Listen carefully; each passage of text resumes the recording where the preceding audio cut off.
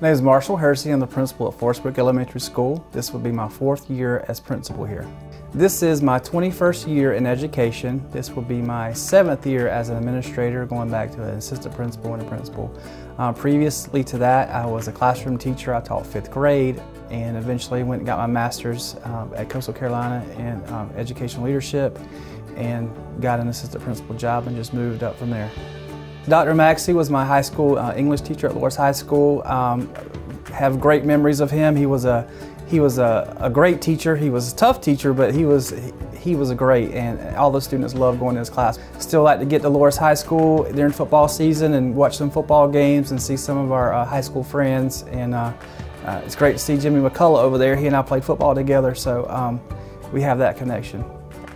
Well, my grandfather was a fire warden for the South Carolina Forestry Commission, and my mother ran the fire tower, which would go up and they would look for smoke. I was the only one of my siblings that did not climb it because I did not like it going up. Going to try to do the ropes course today. Everyone knows I have a fear of heights. You got to face the fears and do it. It's something I've been wanting to do. This is my 4th year here. I haven't done it yet. And I talked to Mr. Spino and I said, I think I'm going to try it this year. So we'll see what happens.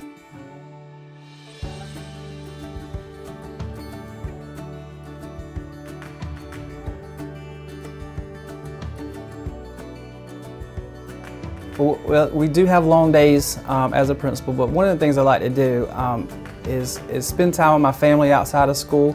My children have been in sports. I have a daughter that's in competitive cheer. I just have a daughter that just graduated last school year from Carolina Forest High School. She was on the softball team. My son played baseball at Carolina Forest High School and football. So if we're not home, we're at a field somewhere on the weekend. So we definitely missed the softball, my daughter graduating, but she's on to Coastal Carolina and she's going to be an education major.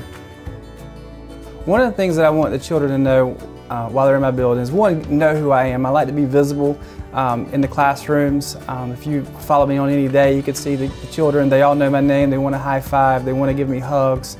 I'm always in and out of the classrooms, and I just want the children to know that I'm here for them, and when they see me, it's a good thing.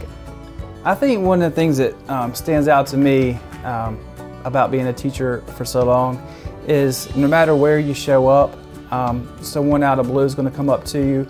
I was out at a restaurant a couple of weeks ago, and a waitress came out to me and said, "Mr. Hursey, you remember me?" And she was one of my students. I had a student in my 2nd year teaching recently contact me and just, wanted to catch up with me, and it was just nice to know the impact you have on those kids. It's lasting.